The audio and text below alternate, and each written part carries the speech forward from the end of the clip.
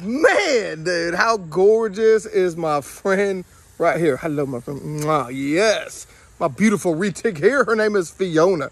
And yes, a lot of people sit here and say, like, aren't you scared that she's going to kill you or try to eat you while she's around your neck? Look, I'm going to show you right now. This is a big snake.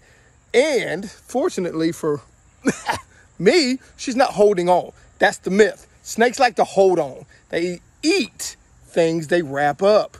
She can't eat me, even though she might want to. She can't eat me. So the point is that she literally thinks she's just holding on. What happens is that we go to loosen it up. She thinks she might fall. She gets tighter, and a snake this big, you could end up in some trouble. So that is something you got to understand. It's just a myth. It's a legend. It's a bunch of bull crap people spread around. Snakes don't just kill you to kill you.